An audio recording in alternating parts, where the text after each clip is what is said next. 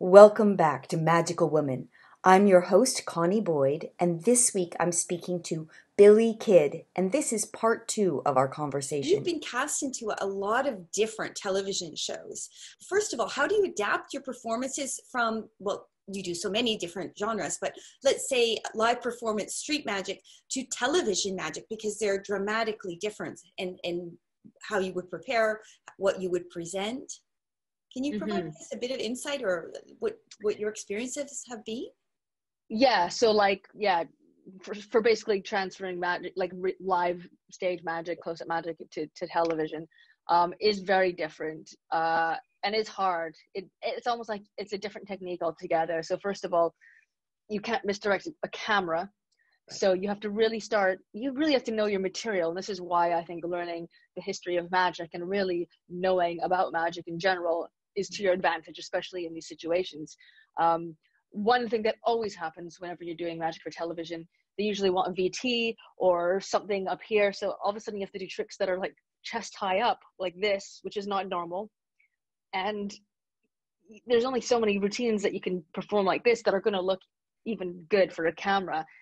So I would have like a list of a bunch of different tricks, whether I do them in real life or not, that are specifically for this environment. Right. So just as like a library of what those routines are is really, really helpful. The advantage of magic on television, as probably most people have figured out or know, is that you have a team of people behind the camera.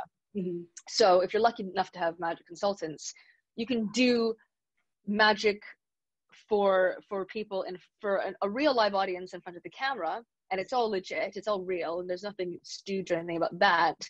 But because you can control what the camera is seeing, you can get away with other things, if that makes sense.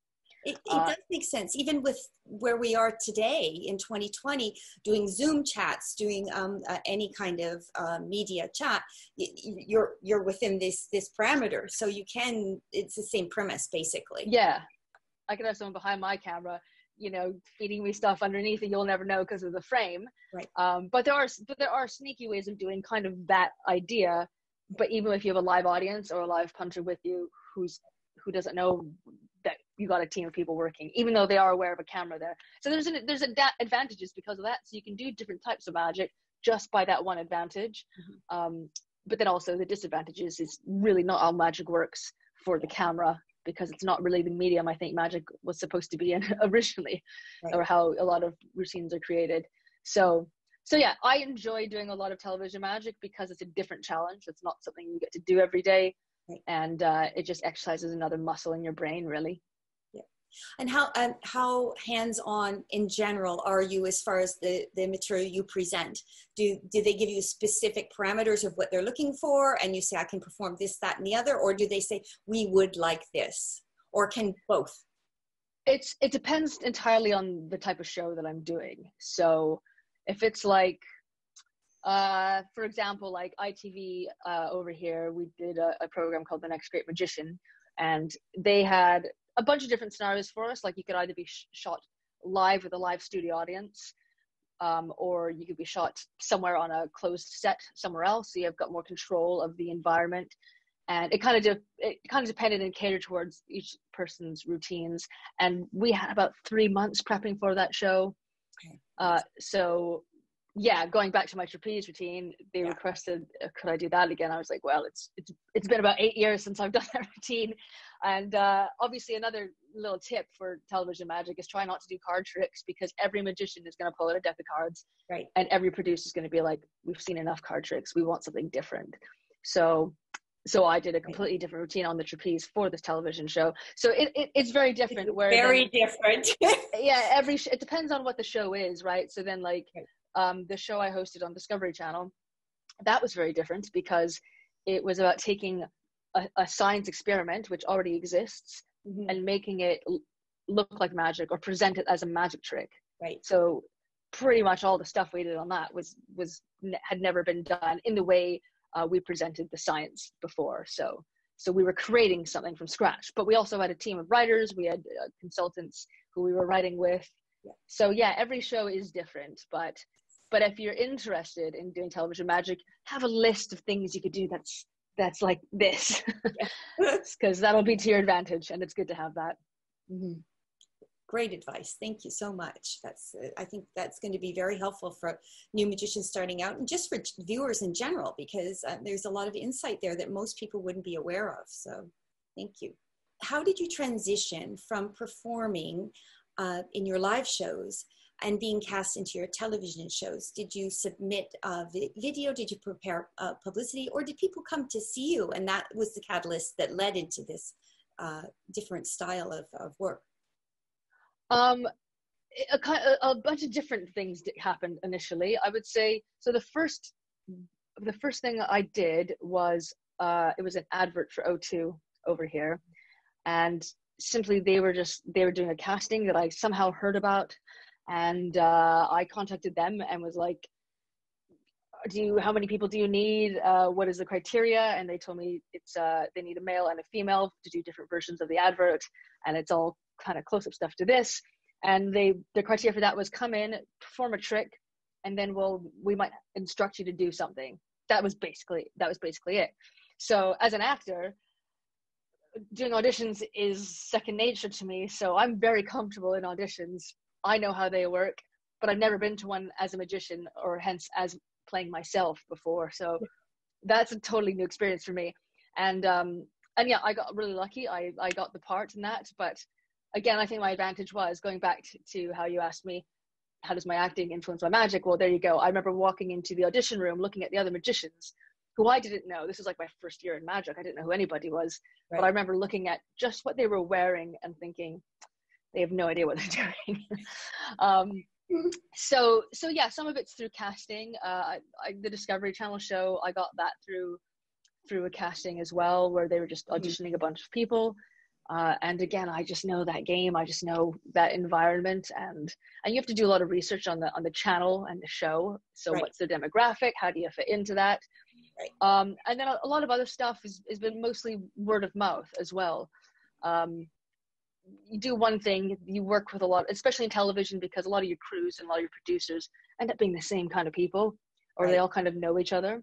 Right. So if you're easy to work with, yeah, that's going to go a long way. You got to put your ego aside. And that is something I noticed the most with magicians is magicians, we're mostly used to working alone.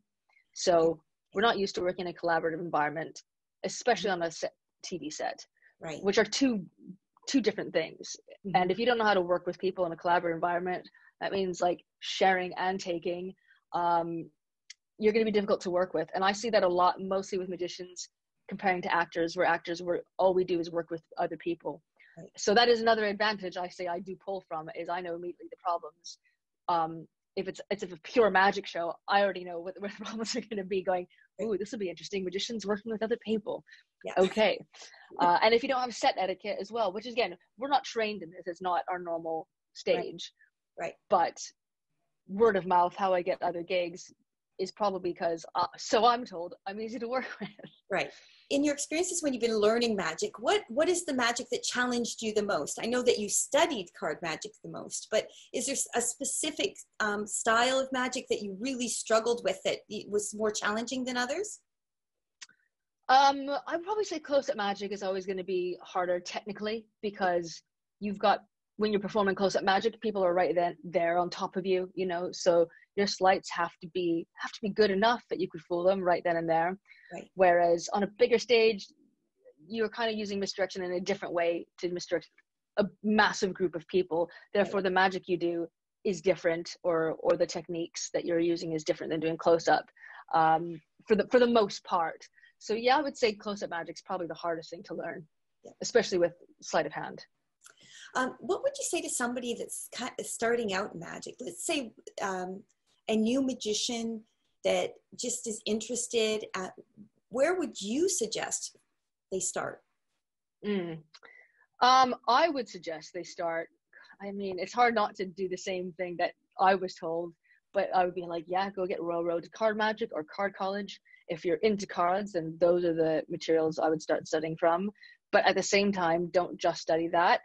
I would say it's like we always hear, but no one ever really does. I'd be like, study other forms of performance art, right? So go take voice lessons, and I don't mean singing lessons, but like voice lessons, and go take dance lessons and learn about yourself and who you are.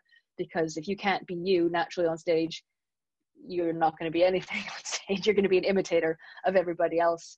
Right. That would probably be my best thing I would tell most young magicians. And at the same time, I would say, and don't listen to any other magicians. Just do what you want to do, you know, because I mean, there's a lot of good advice out there, but not all of it is great advice. Yeah. You know, so I think you just have to find your own voice with magic. And I think one of the main problems with magic is because there's one part of it where we're technicians in a way, you know, and then the other half is performance, and not everyone can combine those two equally. Some of us are better technicians than performers, and some of us are better performers than technicians. So you really got to know your strengths and weaknesses, and if you're weak at one thing, then get really good at the other.